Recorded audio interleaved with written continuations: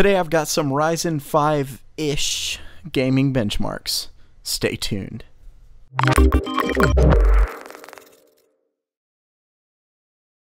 As some of you may know, Ryzen 5 is literally the same chip as Ryzen 7's with simply 2 or 4 cores disabled depending on the model you go with. Either way, it does retain the 2 CCX modules of the Ryzen 7 chips. So, TechSpot has done a pretty great set of benchmarks simulating what the 1600X and 1500X should look like in gaming. They even looked at a few different graphics cards as well. I'm not going to show all those benchmarks, so definitely check out the article for more information, which I'll have linked in the description. Okay, so part of me is kind of debating on what I should call this. Should I call it Ryzen 5 Gaming Benchmarks or something more along the lines of Ryzen 5-ish? I definitely don't want to seem clickbaity, but this should give us quite an accurate view of what we'll be seeing with Ryzen 5. Even the cache will be the same, as both the 1600X and 1500X have the same 16 megabytes of cache as Ryzen 7. Of course, I can't definitely say it will be identical. Either way, let's get into the system specs before moving to the benchmarks. The most important aspect of this system is the core clocks. They ran every Ryzen processor on 4 GHz, which is a reasonable overclock.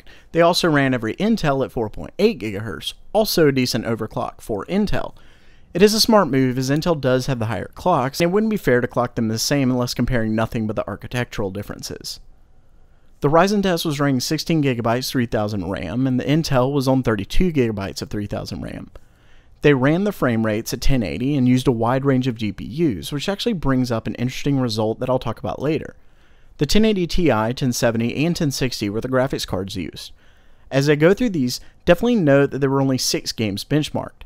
Simply put, that isn't enough of a sample size to formulate significant conclusions given the data, but of course, we can still talk about it. The first game is one that's always been bad for Ryzen, Far Cry Primal.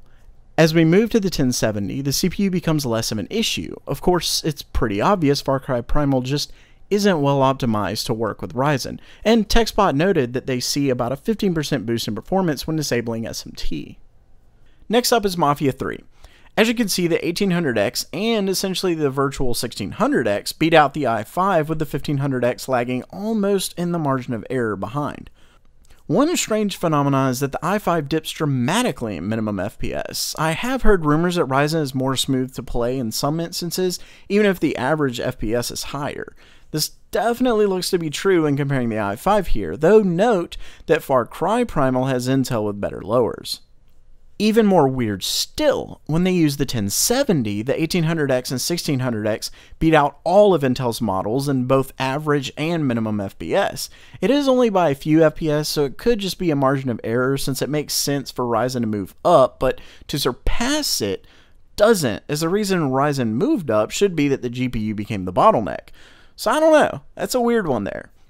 Next up is For Honor, and with it being such a GPU-bound game, all CPUs were tied, even as high as using the 1080 Ti. When moving over to F1, we see the 1800X and 1600X beat out the i5, while the 1500X ties it and the 7700X beating them both. The thing to look at again is the minimum FPS of the i5 compared to the 1500X. It's a little weird, I don't know. Next is Battlefield 1, and you can see Ryzen is losing out to all but the i3, yet once again, look at the minimums, it dips a good bit more on the i5. Lastly is Ghost Recon, which shows even the i5 beating all of Ryzen's contenders. So what do we take away here? Well, it seems to be a mixed bag when comparing the i5 to Ryzen, but the 7700K is definitely still quite dominant. There's really just one thing I think is strange with the benchmarks. The only difference between the i5 and i7 is SMT. Well, that and cache size, but I doubt that would make such a drastic difference in gaming. Pretty much every game saw quite a bit of benefit from Intel's hyper-threading, while Ryzen tends to dip in performance with their own SMT. At first I was thinking the games that greatly benefited from SMT may be the games that do give Ryzen a performance boost with SMT on, but you can see that Intel benefits from Far Cry Primal, yet Ryzen has a huge hit to performance. Then again, almost the only thing that explains Ryzen matching the much higher clocked i5 in any titles might show SMT is helping. And Far Cry does seem to kind of be a weird one. We definitely need to look at more games to determine this. If it is true though, I get the CCX issue and moving across the lower bandwidth Infinity blanket, but I don't know. I guess we just ultimately have to wait and see how things go as far as Ryzen 5. The biggest thing I believe is how high it can overclock. The much higher clocks of Intel definitely tend to help, especially since, as the author noted, Intel can go even higher than the 4.8 GHz they had it at.